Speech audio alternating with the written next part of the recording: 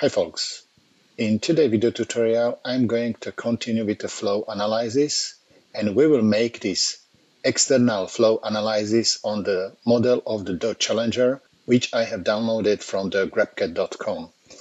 And quickly I'd like to show you that we cannot forget on the real-time rendering with the Creo, so I have tried to make some coloring and some quick scene preparation and setup of the appearances. If you would like to know more about the rendering, please check my previous tutorial. So let's jump to flow analysis. Simple, we can close the render studio and we can jump to application and flow analysis. So what we can do, we can change the preferences of the shading with edges, and we can see the simplified model. In the structure you can see that I have created one assembly as the Challenger, and over there was the downloaded 3D model, and over there was some definition. So thank you for this 3D model. Also, I have simplified, and every internal models has been removed from this model because we don't need it for the analysis, and I like to use the quick selection. So let's start. If we will click the flow analysis, we know from the previous tutorial that we have to first of all define the project. Simple click and specify name, and for now we can use the default name and confirm OK. Also on previous tutorial we have used the wizard, but we would like to also understand the all additional icons, functionality and tree from the flow analysis features. So today I'd like to show you how we can do and specify the external flow analysis one by one by selection from the menu. Also, you can use the wizard but check previous tutorial for the internal flow analysis. Okay, so let's start. What we need to do is the select simulation domains. Simple to say, we have to select the object as the added solid component, and we can now simple select with right mouse button the necessary assembly or 3D model. If you will hit OK, the system will specify and select all necessary object. Yes, of course, you can use the control button and specify object by object, one by one. It was reason that I create my subassembly for the quick selection. When I hit the OK button, the system will prepare all necessary information and domains are set. But if we will select the domain from the tree, we can see the type is the simulation, and we would like to use and change as the regular. And also we would like to change from the interior mesh location, we would like to go and select exterior volumes, because we would like to use the exterior analysis. As you can see, the system create for us the bounding box as the uniform, so everything is based on the some values, but we would like to create our custom one, so I will specify node uniform. What does it mean? We can change from the drop-down menu the minimum and maximum size. For now, relative value is 0.5, and we know that in the Y direction, we would like to stick to floor. So I will specify 0 for Y, and the system will really create a floor for me, and it will be stick to the wheels. Now, if we will go on the bottom, over there is the functionality generate mesh. I will hit the generate mesh, and now the system will generate the necessary attributes and mesh for the assembly. When the mesh is created, we are able to specify the physics. So please select physics module, and we would like to calculate turbulence. So put it to the right side, and also streamline. We will close it, and now as the second step is we have planned to specify the boundary conditions. From the tree we can select the general boundaries, and we will see a couple of predefined boundaries. If you will select it, the system will show you if it is right, left, top, or front surface. Yes, of course, you can use the right mouse button and rename. For now, we don't need to rename it. We will select it one by one if necessary. So with the control button, you are able to select more boundaries. With the specification on the bottom, you are able to change that flow is changed from wall, and we will use for these left, right, and top walls, we can call them, or boundaries, it will be as specified pressure outlet. And what is the speed of our car? We can say that is the 25 meters per second. In reality, it's 90 kilometers per hour. Yeah, so no 90s, I'm sorry, 25 meters per second.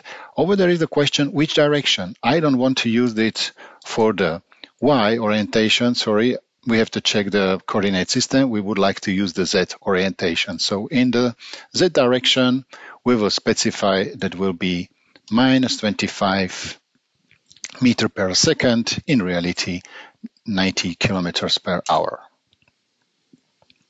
Arrow will be oriented. If necessary, you can specify the pressure. For this example, we don't want to specify the additional value.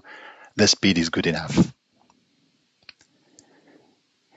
The bottom is the standard wall as stationary. So what does it mean? We don't want to change the bottom surface preferences. We can continue.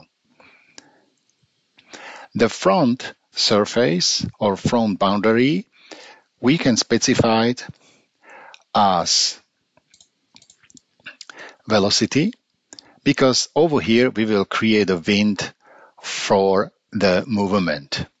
And what will be the wind speed? It will be, we can say that it will be normal orientation and will be as before 25 meters per second. Great. Over there is the question, if we would like to create also the streamline, what does it mean? We would like to simulate the necessary arrows of the orientation and calculation. So yes, of course, please create. And how many particles will be created? I think that for this big car or muscle car we can call here, it will be approximately 40. Maybe it's good enough. If not, we can increase the number of the created particles. I'll show you later again what does it mean. And last but not least is the backside. So when we will specify it, again, we will change it. And for over here, we would like to really use only that will be specified pressure outlet without values, because over there will go away everything. All necessary boundaries conditions are set, so we can close it. And as you can see from top to bottom, we have specified the physics. Also, we have specified domains and boundary condition. Last but not least, it's the running the calculation and get to results. So let's hit the run button. And when we will change the preferences of the boundary condition selection, the system will start visualization. As you can see, now blue arrows are created and the system still calculates. In the XY plot panel, you can see that for now we have only 5 iterations.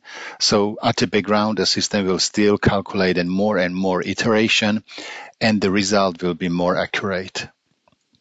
Here you can close this window, and for now we can select and play a little bit with the result. So if I will select the result, we are able to see the streamline, and if we will hit the streamline will be visualized. Over here, you can jump in the Model tab and see necessary information, or if you will jump to View tab, you can see and manage what kind of streamline you would like to use. What is the high radius, if you would like to see the arrow, yes or no, or maybe change the size, or some graphics area. Yes, so the system will automatically allow to you make some changes and visualization. If we will jump back to XY plot panel, we will see that now we have a 16 iterations, so slowly and surely the system still calculate. If you would like to see the different kind of the number of the streamlines, we can jump in the boundary condition and select the outside surface and then specify, for example, how many colors you would like to see. So for example, from 8, you can jump to more colors, and also we can jump to model tab and have a look on the preferences which has been specified. Yeah, and number of particles for the streamlines. Now you can change because maybe it's less, or you would like to have more or less. We can say yes, so we can change it, for example, to 50, and the system will change it for you. So now it's only we can say about the playing with the numbers, and the system will still show you the result and more information in the better quality. If we will hit the XY plot panel, the system will recalculate all necessary things, and now we can see that is the 25 iterations calculated, and still will be running yet when the will be hit the maximum proper values. It really takes time, so the recommendation is to use the powerful computer. I like to focus on another information. So for example, if we will use the orientation, and for example, we will orient to right, we would like to have and create a section view. Yeah, so if I will hit the section view, the system will allow to me to select which plane is there. Yeah, for example, it will be plane XYZ. For now, I orient to 2D because will be better orientation. And what kind of calculation you can see in this preview window, it's up to you because you can specify the variable. And for example, you can change from the pressure that, for example, you would like to see the velocity magnitude or velocity in the Z direction. So maybe we can change the velocity Z direction, and the system will calculate what are the preferences and how the turbulence are there, and you can see the all necessary values. Yeah. If you will change from the Z direction, maybe we can go back to drop-down menu, and I will choose the velocity magnitude. Yeah. So over here you can see and, for example, check the values. Also, as you can see, the values are still changing because if we will hit the XY plot panel, still is the calculating of the iterations. The section has been created. You can show, hide, delete, rename, it's up to you. Or if you will spin the model, you can see directly in 3D. Also, maybe we can hide this. And I like to focus also for the isosurfaces. So if we will specify the isosurface, we can also select what you would like to visualize. So for example, velocity magnitude. You can specify it as the single value, or you can change it and, for example, specify it as the value range.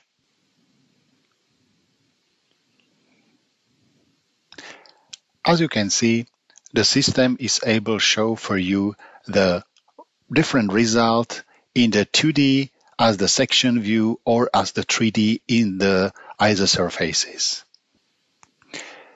We can also see the result not based on the streamline from the boundary surface, but also relatively to the models.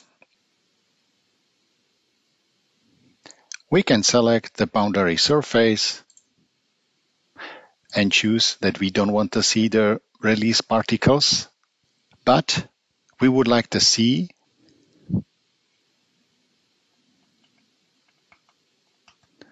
for selected objects. You can select object from the menu, and directly for selected objects, you can select that you would like to see the particles. You are able to change the number of particles, and also you can specify the direction.